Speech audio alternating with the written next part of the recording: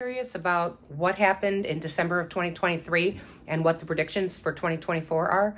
Let me give you a 1-minute market update. Okay, number one, we had 578 homes closed in the month of December with an average sales price of roughly $258,000. We're looking at 30 days on market.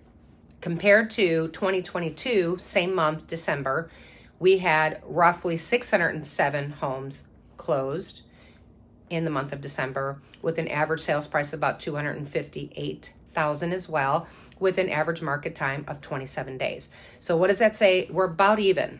We're roughly about even December 22 versus December 2023. What does that mean for 2024?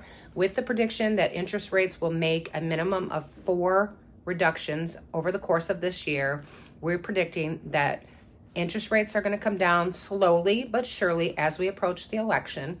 And we're predicting sales prices to stay either equal or creating a little bit of an incline.